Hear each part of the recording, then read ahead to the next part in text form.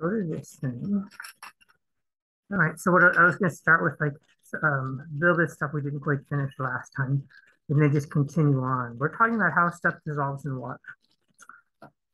And so last time we talked about this already, right? That periodic charge, the stuff on either side is more soluble than the stuff in the center. And a lot of that has to do with because of how things interact with oxygen, the ions they make.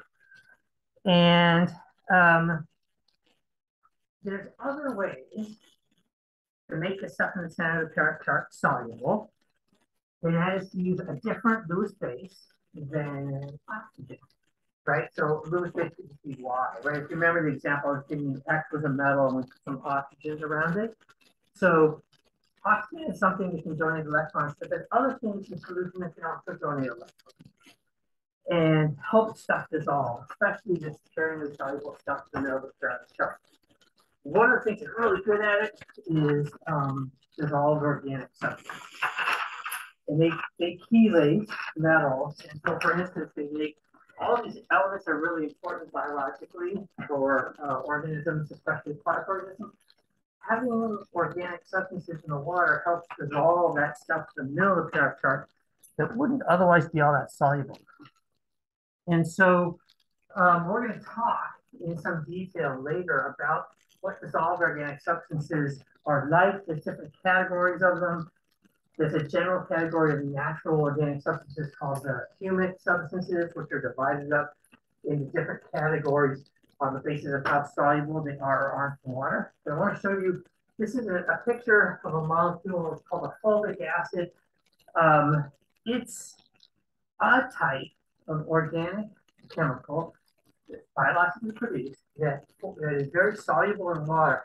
And the reason is that all of these things are called COOH. You have 1, 2, 3, 4, 5 of them, right? Those are just like the acetic acid thing that I was talking to you about last time. And let's just make sure we're still on full screen over here. Yes, we are. And that acetic acid, if you recall, can ionize in solution and lose its hydrogen, and then become a negatively charged thing, which is really good at binding metals. So this one molecule has 5 of those things on it, which means that it's pretty good at binding metals. So we'll see that a dissolved organic carbon, which we oftentimes abbreviate as DOC, you'll see that term a lot, DOC. This stands for dissolved organic carbon. Sometimes you'll see POC, particular organic carbon. When that stuff's in the environment, it helps to solubilize the stuff in the chart that needs a little bit of help to stay in the water, and that's the stuff in the center.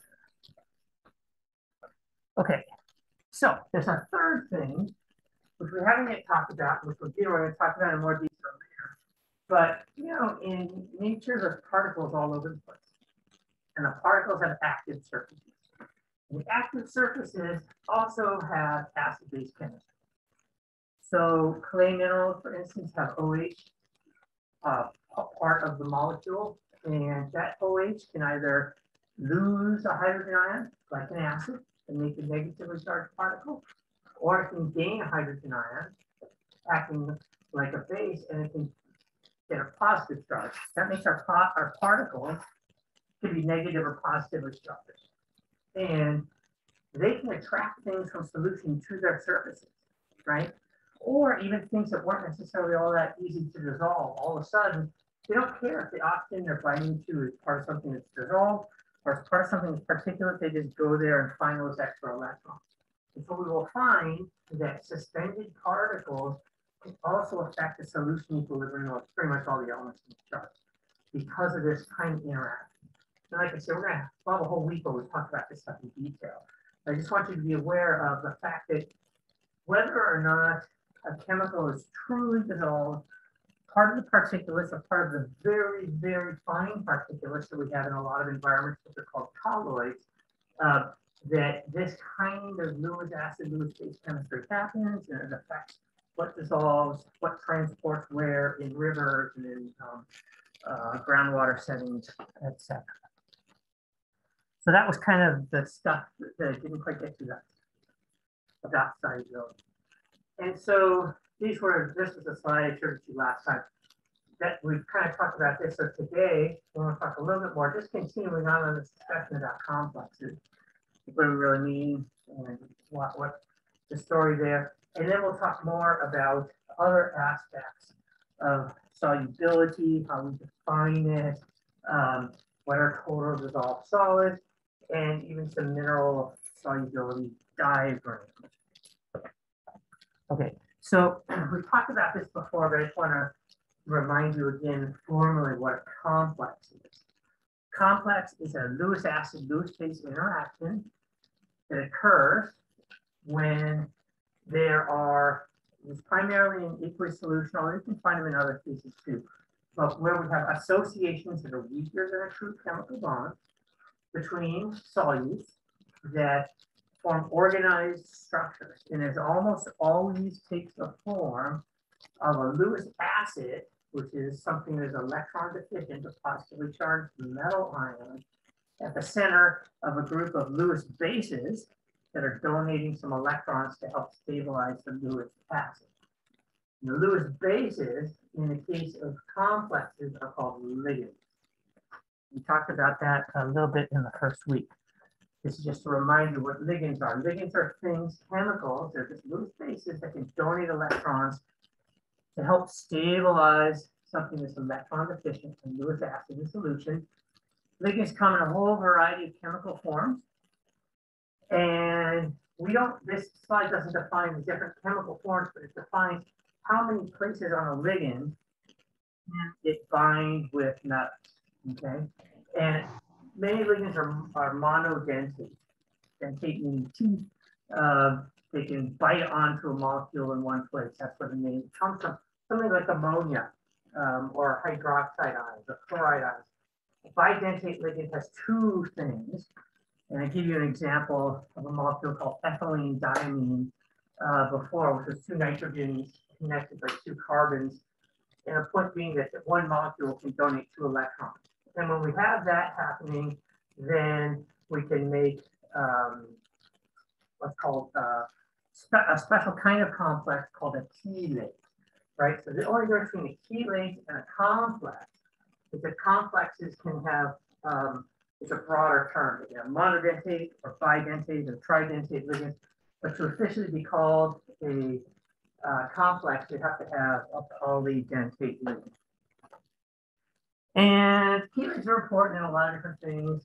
You know, I think as I mentioned previously, when you see chelated metals, if you're taking supplements or whatever, it's basically a way of making things more bioavailable, of being more water soluble and easier to process inside your body. And chelates are kind of an interesting aspect in the environment because we have all this dissolved organic carbon, we have other natural substances, and also chelate things.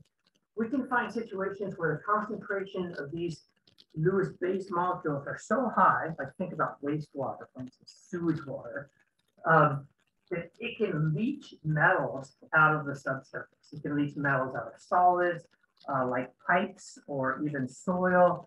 And so, you know, even though increasing the concentration of biologically significant heavy metals like iron and nickel and cobalt and copper and so forth are important, you can also, nature can overdo it, or humans that perturb nature can even overdo it more by changing the relative proportion of these Lewis bases that are in solution.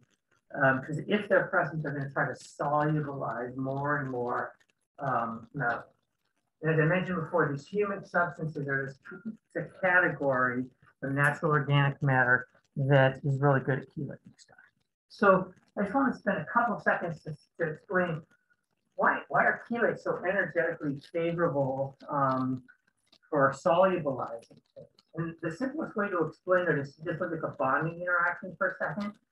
So I have an example here of the difference between a metal, Lewis acid, bonded to two Lewis bases, the two nitrogen, and these are two ammonia molecules.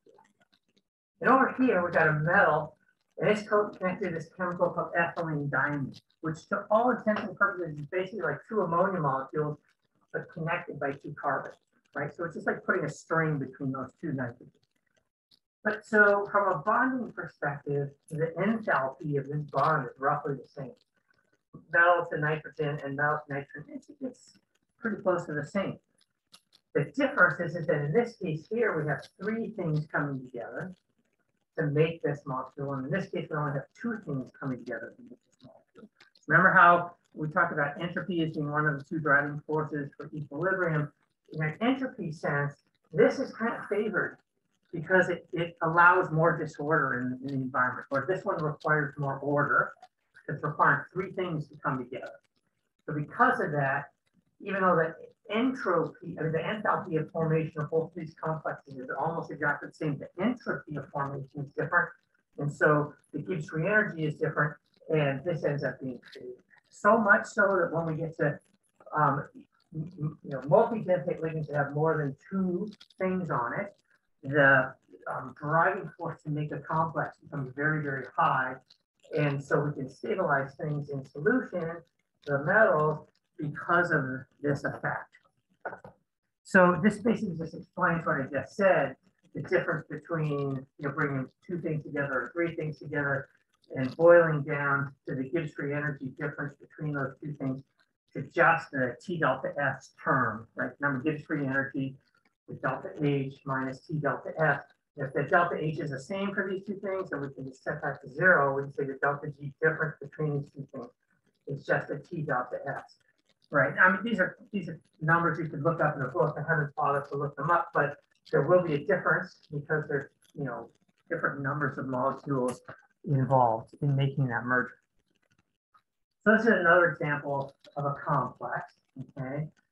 And now this is a single metal. This is a more realistic view of a metal, and it's octahedrally coordinated, right? So that's a very common coordination in water.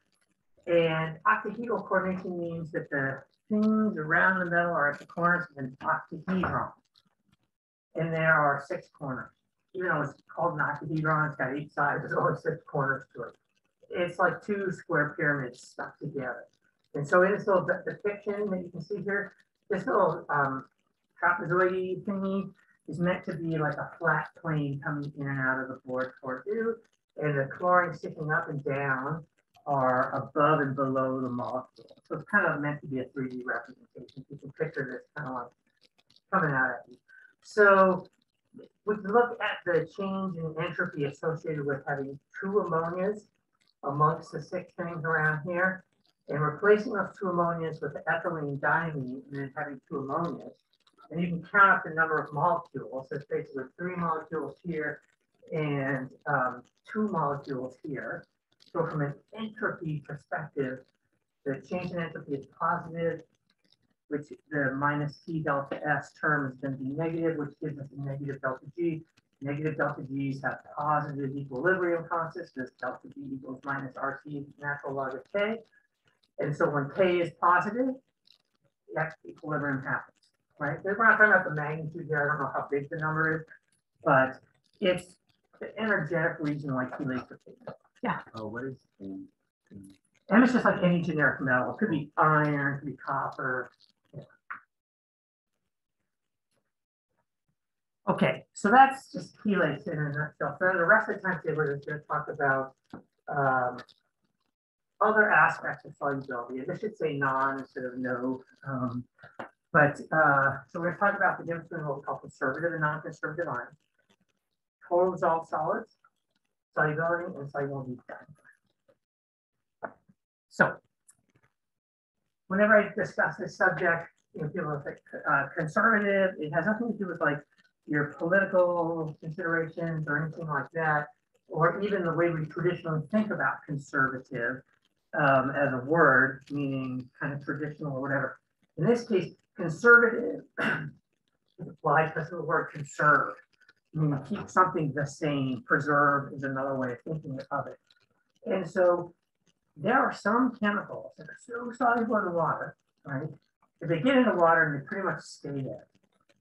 And how much is present depends on the concentrations in the source they came from, but they pretty much never reach saturation in water because they're so soluble that they don't come out, which means that the relative proportions of these ions to each other don't really change.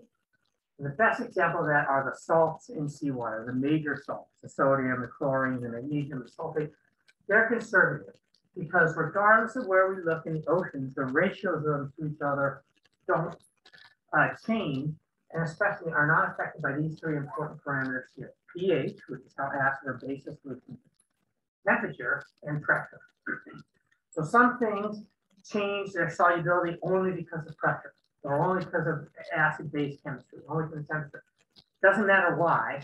If they do that, then they're called non-conservative, right? Whereas the conservative ions, they dissolve and stay in solution until, I mean, you can make them come out, but you got to do some extreme, action on it. Like for instance, seawater. If you evaporate it all the way down, the sodium chloride will come out.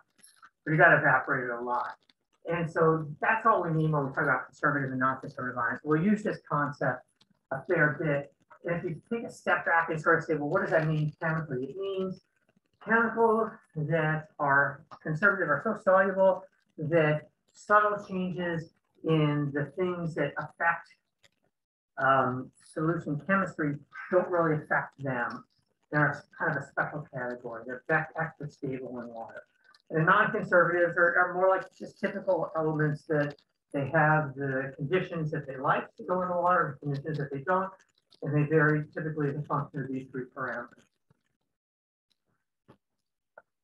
Okay, so the conservative ions are typically kind of very non-reactive in water. They are stable over time. They have a long residence time. I don't think we've officially defined this term yet, but the residence time is a mean life of a chemical in a reservoir. We talked about reservoirs before. We'll define this coming up in an upcoming week. A long residence time means that a chemical has a likelihood of spending a long time in that environment, and a low residence time means it has a high probability that it will spend a little bit of time. And it can be low residence time for all sorts of reasons: biological activity, solubility, other kinds of reactivity, etc. And then the non-conservative ions are the ones that are sensitive to either biological changes, chemical changes. They're variable over time, and they have these short residence times. And this is a working definition. It's not really a binary, right? You have some elements that have very long residence times, like chloride ion has the longest residence time in seawater. It's over 100 million years. If you think about that, it's like every time water washes into the sea and it's carrying a little bit of chloride ion, there's a pretty good chance that that ion is going to stay there in the water for 100 million years. Right? There's always chlorine coming and going, expected back up into the atmosphere and sea spray. But on average, it's got that long of a residence time. And things with short residence times, you can have things with residence times of less than a day. But even things with residence times of decades or centuries are still considered very short on a geological process timescale. So really, we're talking about elements that don't have much acid-base chemistry, that are typically on those two sides of the chart, so over here and over here, as we talked about. And this is just some of the common examples. These are the major ions of seawater: sodium, potassium, calcium, magnesium, chloride, sulfate. And I've added nitrate in here. So in a purely inorganic chemical sense, when there's no biological activity, nitrate is very soluble in water because it's the conjugate base of a strong acid, nitric acid.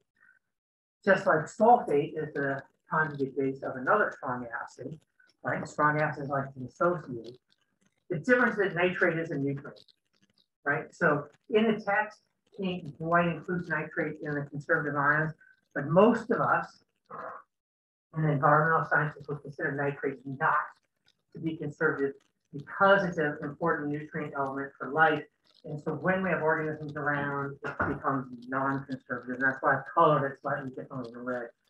But all these other elements, and these elements are also involved in life, but not nearly as much. Very, very small by relative proportion, so that biological interactions don't change the sodium-potassium ratio in seawater, for instance. It doesn't happen. Calcium is another kind of special case because if you have enough biological activity fueled by enough nutrients to have organisms that are making calcium carbonate shells, then we can start to change calcium a little bit. But to a first order, these are the conservative ions. And there's other ones that I haven't listed everything. You know, just think of all the things in the same category for them. So kind of rubidium and cesium, strontium, they're also. Now these are the typical, the major non-conservative ions. And there's a couple things that you'll notice about them. So we get carbonate, bicarbonate, right, from the aqueous CO2 system. We get boric acid.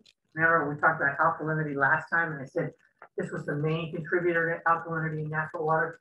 The next most important thing is this stuff, right? So boron's over here in the chart right above aluminum. And then we have hydrogen sulfide. This is only present in environments where we have reduced sulfur. And we'll talk about that coming up next week. And then ammonium, which is ammonia that is taking a hydrogen ion from solution. So we call it ammonium, it's NH4+. So, and then there's some other stuff here, like all phosphoric acid is conjugate bases, like H2PO4 minus and HPO4 2 minus and PO4 3 minus, losing 3 hydrogens. And then all of the organic acids that we were just talking about, because they lose hydrogen ions. All of these things change their concentration as a function of pH. It's pretty easy, right? We talked about Geochemistry last time. If you take a solution with these two things in it, you add a bunch of hydrogen ions, a bunch of acid, then none of this stuff's going to change. That makes them non-conservative.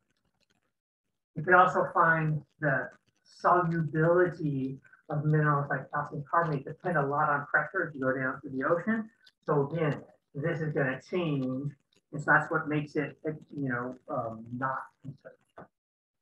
The other thing you might look at and go, wow, look, almost all these things are minus charge.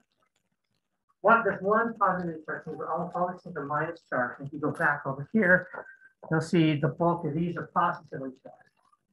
They don't really explain why that is chemically, but that is an observation that people have found that the ionic load in water, natural water, so the ionic strength of conservative ions is carried mostly by positively charged ions, cations, and the non-conservative by anions, primarily.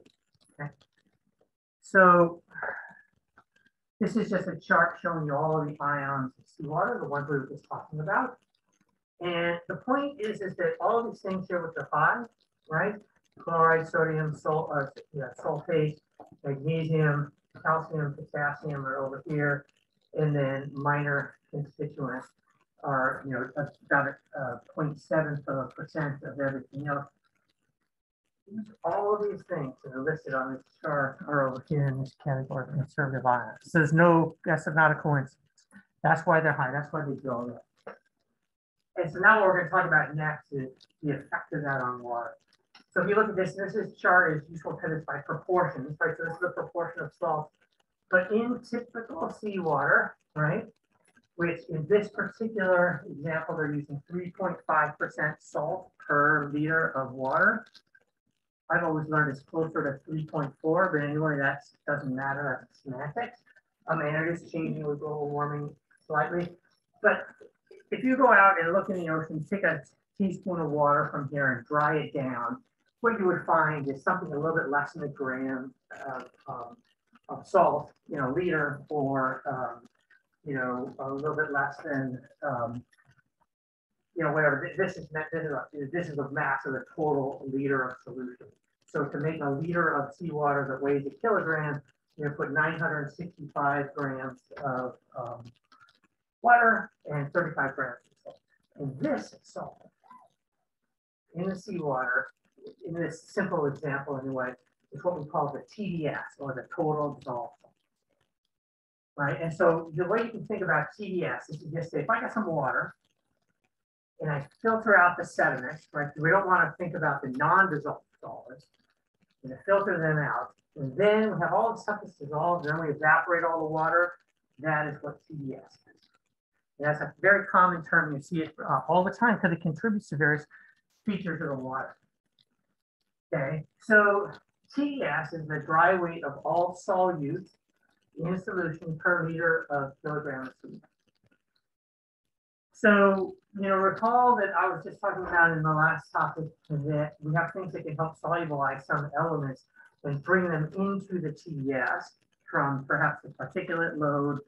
But there are some subtle distinctions here at the edges. Like, let's say we have some ions that are sparingly soluble from the center of the chart that are stuck onto a particle surface, because that particle surface has some chemical attributes to it that allow the metal to solubilize on it. We don't call that part of the TDS because it's connected to a particle. And if we were to filter the water, those would come out. So those things are not. The things that are solubilized on chelates, where the chelates themselves are dissolved, we would call them part of the total solution. So the simplest way to think about TDS is to say what is low or pretty close to pure solvent, or in most cases where it's applied pure water. Not exactly, but close. It means a very small amount of salt present. Okay? Whereas when we get to high TDS, it just means there's a lot of stuff in the water. The high can mean all sorts of stuff. It can be, all sorts of values. But is it useful to think about seawater, right, with 3.5% salts in a liter? That's salty, right? If you drink that stuff, you totally notice it. That's not that high for a natural solution. It's not low, but it can get a lot higher than that, and it can get a lot lower than that. So this is that distinction I was mentioning to you. I say pure seawater has an average across the whole world 3.4%, not 3.5. But you can substitute in 35 here if you wanted to. It doesn't really matter, other than to say that the TDS is the amount of salt that's in there, and solubility is a term that defines how easy a chemical finds it to dissolve in water, right? And so the specifics of what is in the TDS, right, depends on the source of chemicals and their solubility.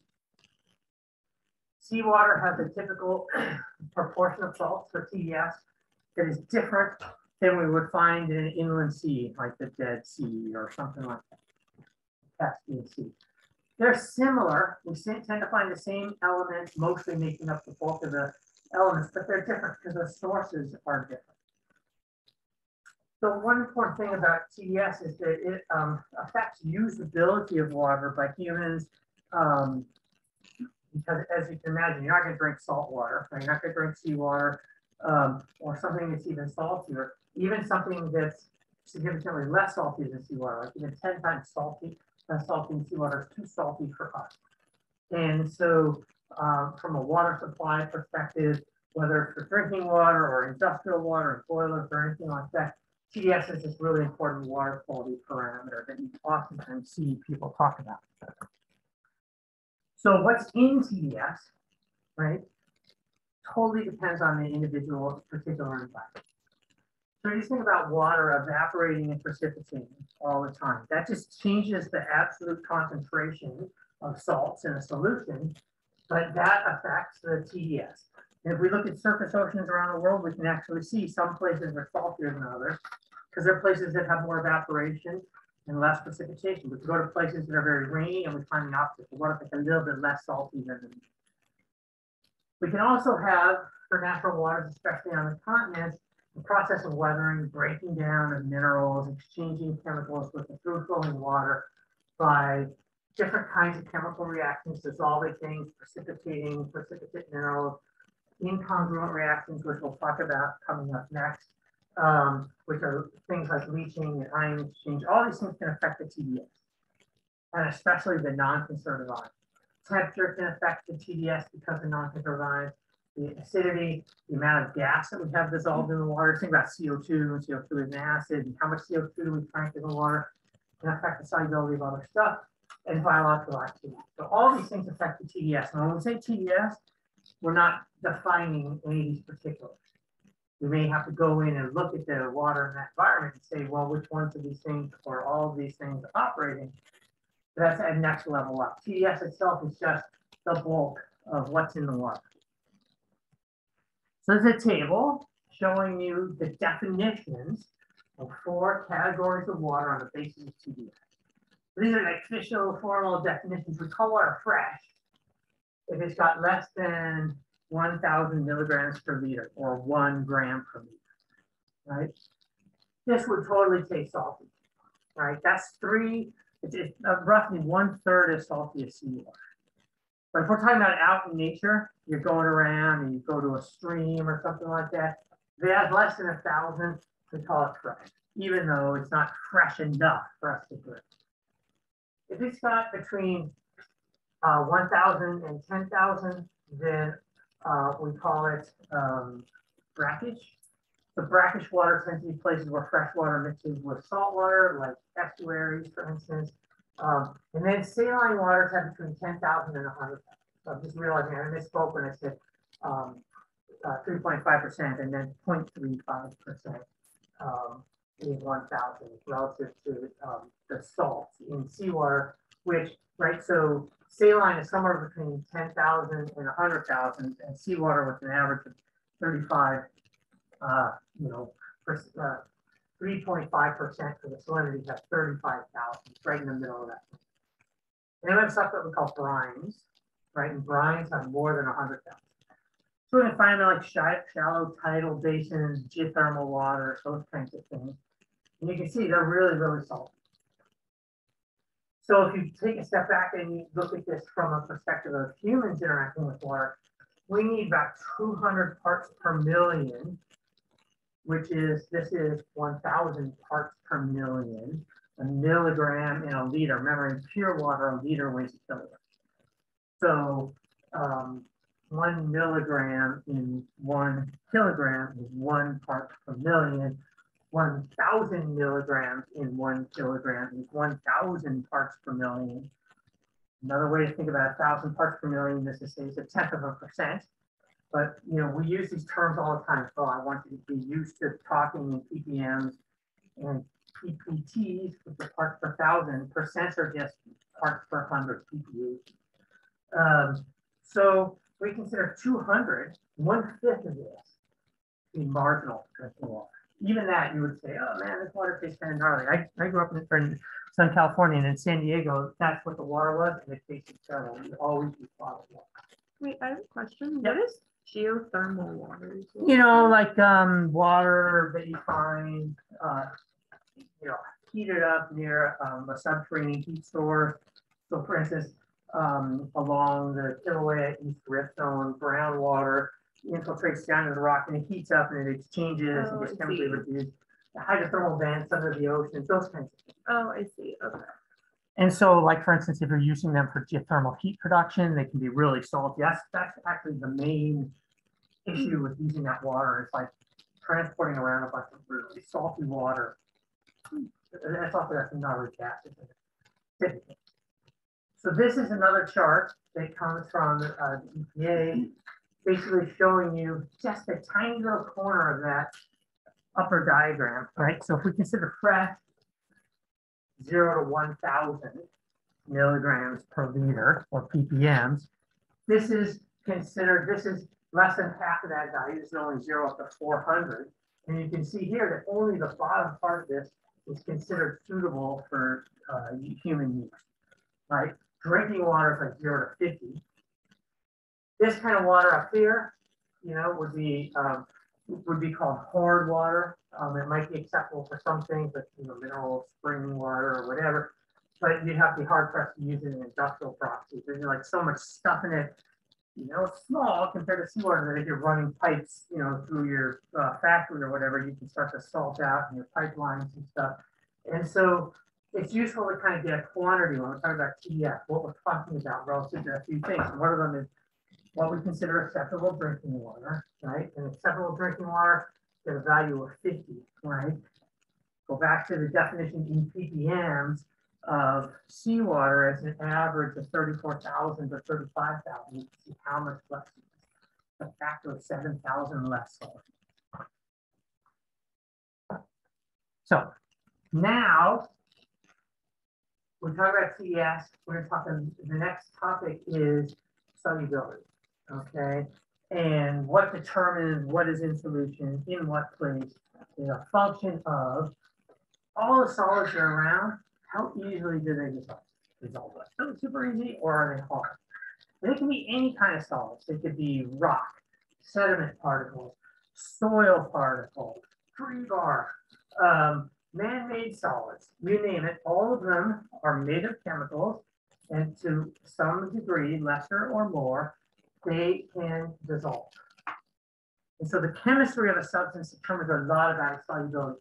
But we find in nature, also the shape of things matters, right? So if we have solids that interact with water, is that solid porous? Can water flow through it and interact with all the grain boundaries in there?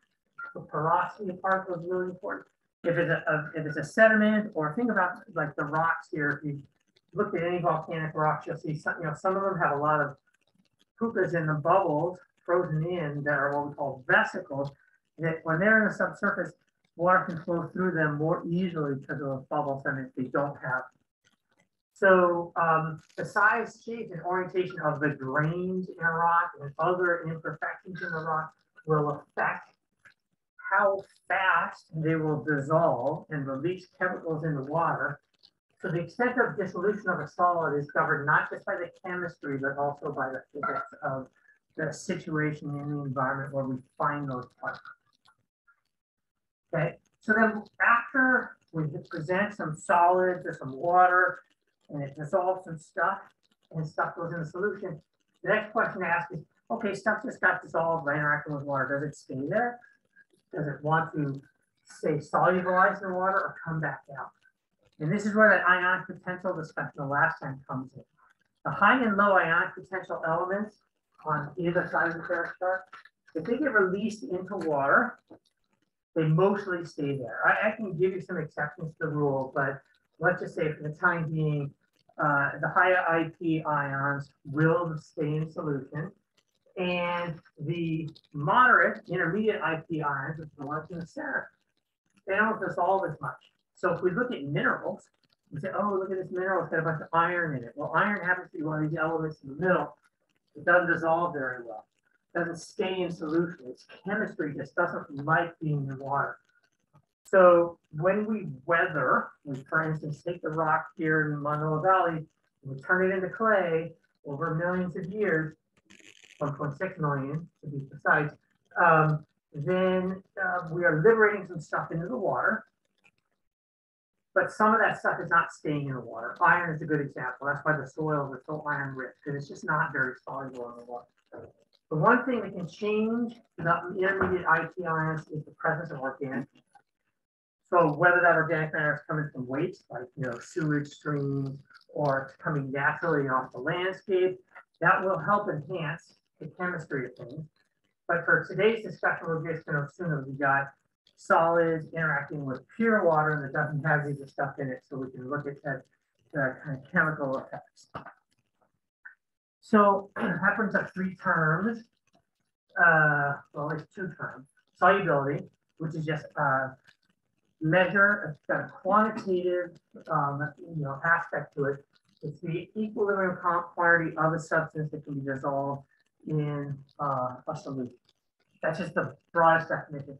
When we're talking about aqueous solubility, we usually quantify it specifically as either the moles of solid substance that can dissolve in a liter of water, or the grams of substance that can dissolve into a liter of water. Either way, it's like so you just think about it right off the top of your back, that something that dissolves a lot is going to have a lot of grams of that solid in water. That has a high solubility. Something that dissolves a little will have a small number of grams in water, so that is your low solubility. There's a related term called saturation. Saturation is reaching the state in solution where you put the maximum amount of that material in there and you can put in no more. It's saturated because it means that it's as full of that chemical as it can get. And there's no way to make it any fuller. And if you, for instance, have a saturated solution and you evaporate it a little bit, then solid will start to come back out. So that's important. And the concentration units are the ones that we've been talking about, those molarity, molality, and parts per million, which when we're doing it by weight, That means milligrams per kilogram or micrograms per gram or whatever other unit you want to come up with. Okay, so now there's another term that we use, which has to do with how does stuff dissolve. So mostly we are used to dealing with materials that dissolve in a congruent sense. Congruent dissolution means I throw some stuff into a solution, and I'm just going to keep using the example of solids, chemicals dissolving in water, but it could be anything. It could be any solvent you want. In a congruent case, as the chemical dissolves, it all dissolves. It doesn't leave any solid behind. And that is distinguished from something that dissolves incongruently or incongruent dissolution, where as a solid dissolves, it leaves behind a modified solid. Right? We'll see how this works in a second chemically, but where this is really common is in the alteration of silicate minerals that we find all around us in the landscape. So all the primary minerals in a basalt, for instance, that interact with water and weather the rock and make the minerals change color and basically transform the rock into clays and oxides. Those clays and oxides are the stuff that's left behind when we dissolve minerals incongruently. And so another way to think about congruent and incongruent dissolution, congruent dissolution tends to be of solids that are formed of high solubility chemicals. As the stuff dissolves, everything likes to go in the solution and stay in solution. Incongruent dissolution tends to be from materials where at least a significant portion of the solid is not soluble. So that as we start to interact it with water, the chemical dissolves, but it immediately reprecipitates as something else. And so the two most important chemicals that help determine whether chemical elements that help determine whether something dissolves this way or this way are aluminum and silicon. Right? So you can see where they sit up here in the chart. Aluminum and silicon, they're really hard to dissolve. You can dissolve a little bit of them, but they're really hard to dissolve. So that in nature, when we take silicate minerals or aluminosilicate minerals, which are two of the fundamental primary types of minerals in most of the rocks that we find around us, and we interact them with water, they dissolve incongruently and leave the aluminum and silicon behind, not dissolve. We make new solids. We transform our solids, and what we've done is suck off all the other counter ions, stuff like the calcium and the sodium and the magnesium, even the iron to a lesser degree. So does that distinction make sense between congruent and incongruent? Okay. So here's just some simple examples of solubility, how it works, and the different categories that we have. So we can have, for instance, an ionic solid, like sodium chloride. We stick it in water, it dissociates to make sodium ions and chloride ions. That's an ionic salt, right? And so these tend to dissolve congruently. The more, you know, if we can get a saturated solution where we can dissolve no more salt into it, so then the salt just looks like the salt always looks like. And every increment of it that dissolves just this. We also have covalently bonded materials that solubilize but don't break apart. Glucose is a great example. You take a teaspoon of sugar in the morning and you stick it into your coffee or tea or whatever. It dissolves into the water. You can't see the solid anymore. And you can reach saturated solution if you make like super sweet tea or something. But the solid that's left behind still just looks like the original solid. It just doesn't dissolve. You reach the saturation. Then we can also have covalently or ionically bonded materials that chemically react with the solution. Now this is different than the congruent incongruent thing. It's an actual chemical reaction. So one of the examples I think we've been talking about a lot, CO2 dissolving into water to make aqueous CO2, which makes carbonic acid, which associates to these two things. There's an actual chemical reaction between this chemical and the water. And so this is a different category of solubility than congruent or incongruent. It doesn't have a term as far as I know, but it's another kind of chemical reaction. And finally, this one. So this magnesium silicate, MgSiO3, that is the chemical form of a pyroxene mineral. We can find pyroxene minerals that have calcium here, sodium, different things, and pyroxenes can form in, climate pyroxenes and orthopyroxenes. None of that matters from the chemistry perspective. When this solid interacts with water, it liberates the magnesium ions, it liberates some dissolved silica, and it liberates some hydroxide ions.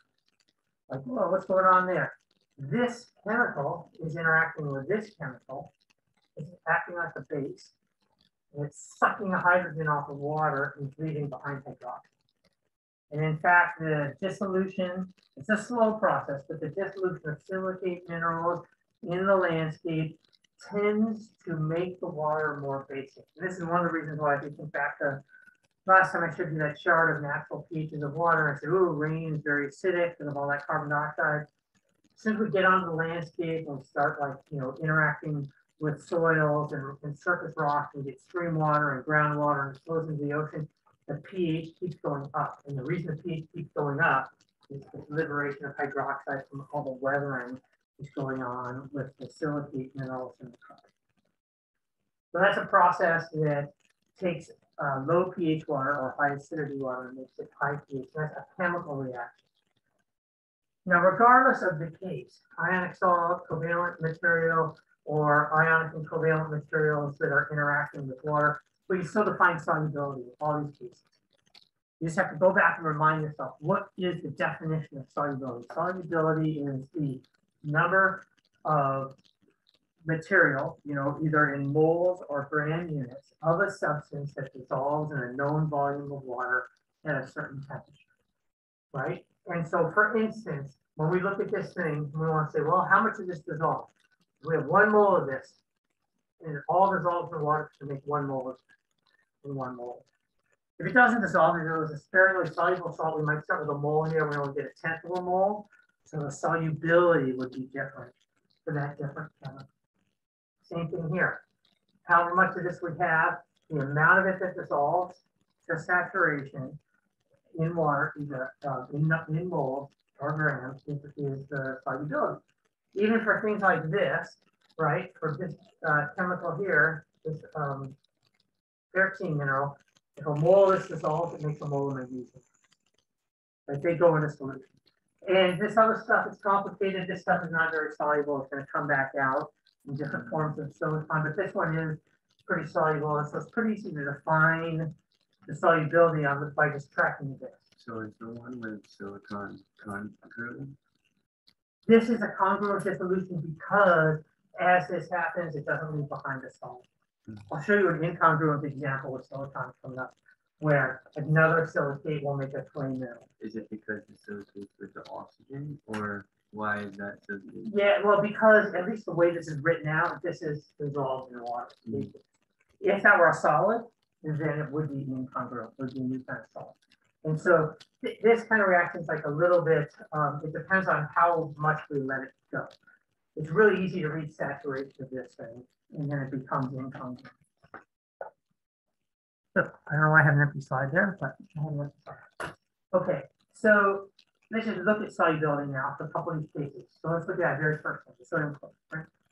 So we can write an equilibrium constant for dissolution, K, sometimes abbreviated KSP. SP stands for solubility product. Remember, following our rules, for in aqueous situations, we don't put in solids. So the equilibrium constant is the products over the reactants, but the reactants is a solid, so we give it a value of 1. Thus, the formulation of the equilibrium constant, which is just the product of the activities of the 2 parts of the salt that are dissolved. So you can basically see based on a stoichiometry that says if a mole of this dissolves, it makes a mole of that and a mole of that. These 2 things have to be equal. The only thing that's dissolved in sodium chloride solution, we have to get an equal number of sodium ions and chloride ions in solution when that happens. So if we set them both to X, we substitute them into this equation, we get an equation that says the solubility product equals X squared. If X is the number of moles of solid that dissolves into a liter at whatever conditions we want, then we can define solubility as X, which is just the square root of this. So just doing a little bit of algebra for that. So I've set up X as the moles of chemical that dissolve. It's the same for both of these ions because it's stoichiometry. This is an equilibrium constant we look up in a book. So this is a simple measure of the solubility. Okay, and that's just a picture of what daylight sodium chloride looks like. Now let's go to a slightly more complicated case. Let's look at fluoride. Fluoride's another metal. It's calcium, chlorine, 2. Okay, there's 2 fluorine. So stoichiometry is a little bit different. When we dissolve this stuff, we get 1 mole of calcium and 2 moles of fluoride. So if we want to say solubility, which is X, the number of moles of a chemical that dissolves, if we set calcium as X, right? 1 mole of this dissolves to make a mole of that, then we're going to get 2 moles of that, right? So if this is X, this is 2X. We can write out our equilibrium constant, okay? And so the equilibrium constant is slightly different. It's the activity of calcium and the activity of fluoride squared, right? Remember how the stoichiometric coefficients work? This in here goes in as a squared. So now if we put X and 2X into this thing, we come up with a more complicated expression, where X is the cubed root of the solubility product divided by 4. Right? Again, it's just a mathematical expression, but we picked the easiest thing we could, the thing that's a one-to-one stoichiometry in solution relative to the original solid to track our solubility. If we could have come up with the same exact answer if we made it harder on ourselves, that, oh, 1 mole of that makes 2 moles of that, and then call that X, and call this 0.5X, and blah, blah, blah. We would still come up with the same. Some number that we look up in a book and, you know, a little bit of mathematics, but we can still define the solubility. That's the key point. And I'm going to use these equations in a second on a diagram where we compare a bunch of minerals. That's why we're writing these out. So we have something like that covalently bonded case of glucose. They're a lot simpler. So there's no kind of breaking apart chemical. So solubility is just the equilibrium constant for dissolution is just K equals the concentration of the aqueous solid, solute that's been dissolved, and the solid doesn't go in here. So X is just K. It would be a really simple situation. So now let's look at that magnesium silicate example that we were just talking about. I'm showing you a picture of a mineral enstatite, which is an end-member pyroxene composition in the orthopyroxene series. When that dissolves in water, it can be written out 2 slightly different ways. The way I gave it to you before. Okay, and the way that White likes to write it out in the textbook, where magnesium silicate is reacting with 3 water molecules. So instead of making aqueous SiO2, making silicious acid H4SiO4. Okay, so the different forms of the chemical affect how the equation looks, but it doesn't affect the basics of the chemistry of the equation, which are that in either case, a mole of solid dissolves in water and it makes a mole of magnesium ions,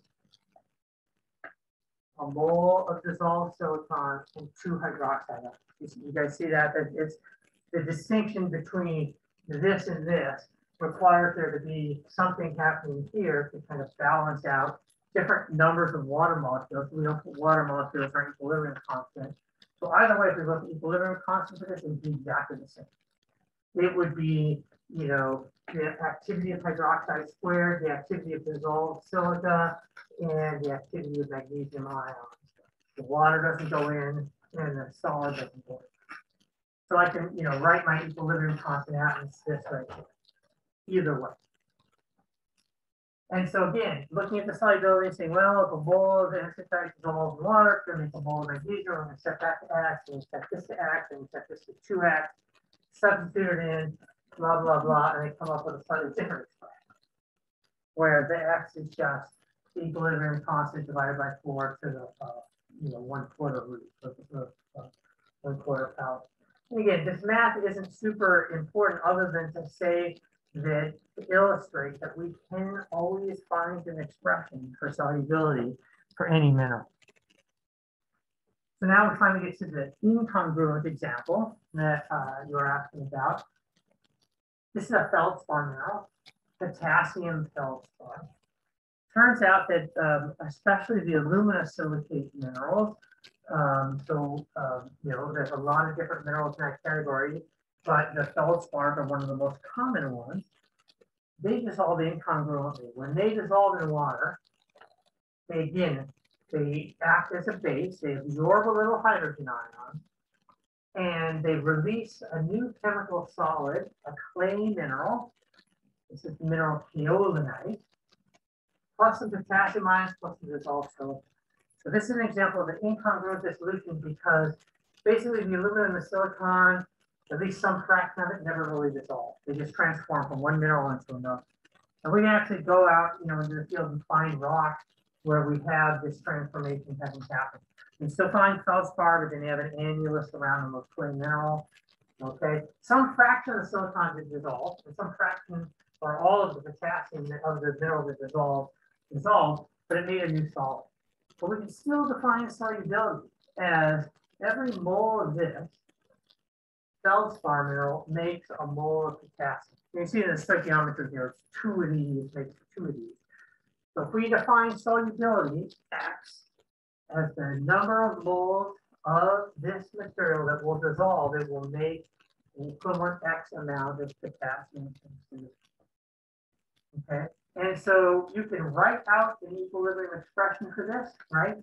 This is a solid, this is a solid, this is water, doesn't go in this. The equilibrium constant is going to be the activity of potassium squared, the activity of silica to the 4th, divided by the activity of hydrogen ions squared. Why would we choose potassium to find our solubility?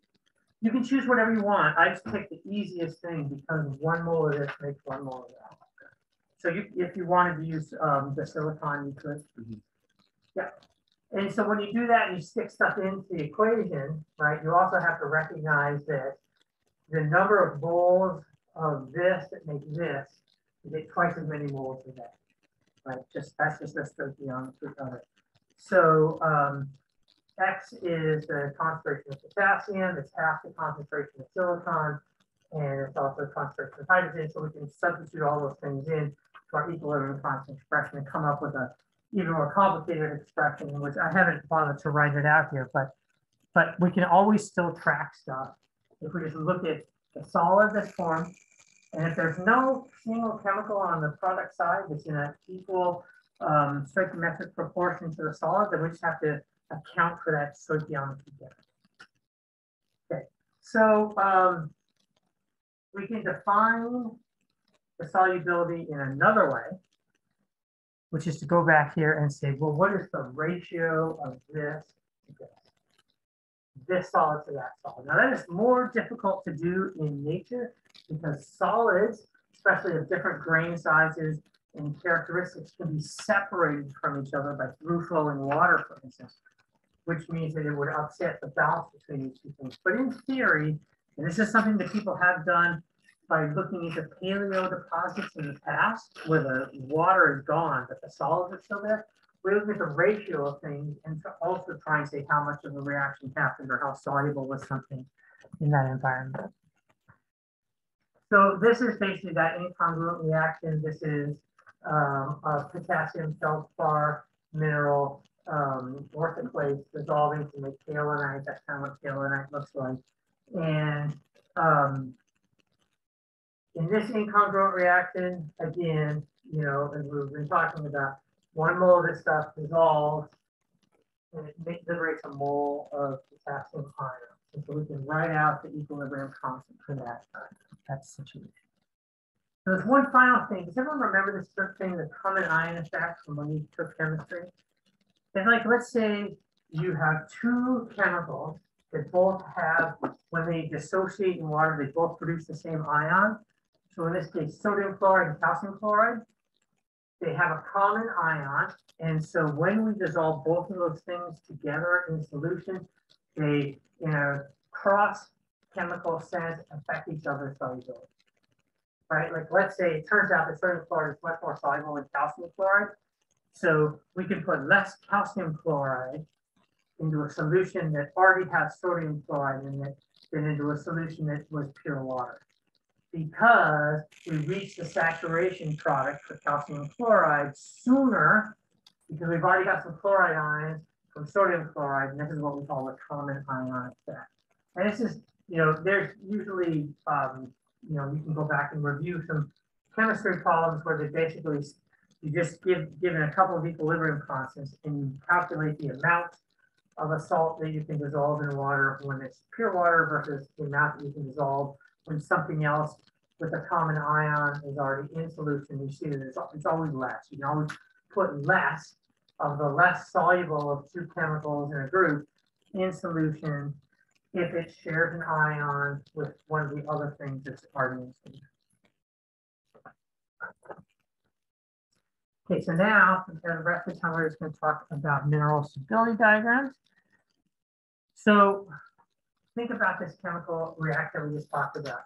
Orthoplates going to kaolin, like that incongruent system. I've written out the equilibrium constant expression here, right? It's the activity of dissolved silica to the fourth power, the activity of potassium ions to the second power, right? That's those two things, divided by the activity of hydrogen ions to the second power. Solids don't go in, water doesn't go in. So now I'm going to do some fancy math, like I like to do. I take a logarithm of both sides, okay? So then I get a thing called the log of k, right? And the reason we use logarithms is because when we're using logs, we pull the exponents out in front of the expression, right? So the log of H4SiO4 to the fourth is just 4 times the log of H4SiO4. Also, when we take the log of things that are multiplied by each other, that we can separate them out with a plus sign. So now I've got an expression, which is the logarithm of the equilibrium constant. It's something we look up in the book. Is 4 times the log of the concentration of the salt silica plus 2 times the log of the ratio of potassium ions over hydrogen ions. Okay, so this is just an equation of a line, right? Where y equals mx plus e, basically. Okay, and so, which I've written out here. Okay, we can rearrange this equation if we want to, since this is a constant, so this is actually our e, so that we can, on a diagram where we plot up the variation of silicon versus this ratio, that's what becomes the line. And so we can look at conditions where the amount of our mineral will dissolve in a natural water differently as a function of the relative proportions of already existing dissolved silicon, the pH, and the amount of already present potassium. And that's what this looks like, a line. This is a plot of the log of H4SiO4. And this is the log of potassium over hydrogen, right? And the location of this line is defined by the equilibrium constant, basically. And the slope of this line, right? If we rearrange, so I'll actually just written up there. If we take that equation and we rearrange it into the form of a y equals mx plus b, then that what determines how steep or shallow that line is comes from that stoichiometric coefficient here, right? The combination of this plus this. Basically what we're going to do is put this thing on this side of the equation, put this thing on that side of the equation, and divide through by 4, and come up with a simple line.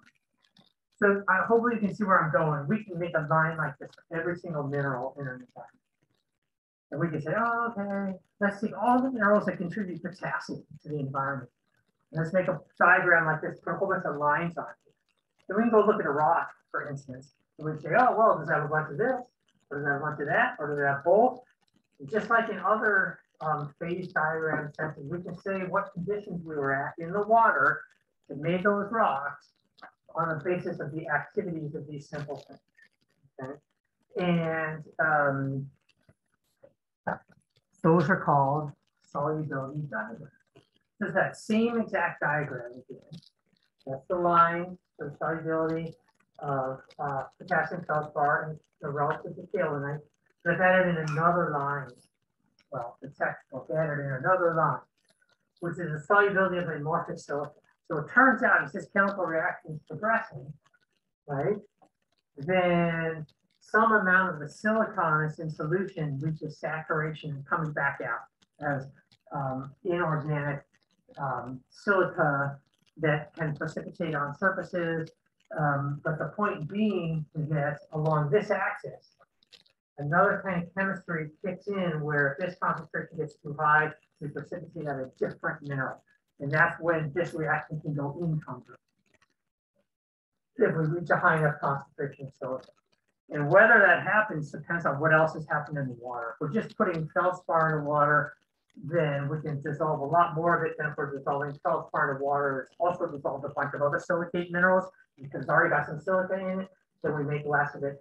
And as it continues to dissolve, we reach a maximum point. So these parts of these lines that are dashed because they don't exist in nature because some other chemical reaction takes over for them. So now we get a field on this diagram, which tells us where we predict kaolinite by itself. Once we cross over this line, we get kaolinite and amorphous silica because it reaches saturation, right? And just remember, these are log concentrations in negative units. So, you know, this is much lower concentration than this one. These are factors of 10.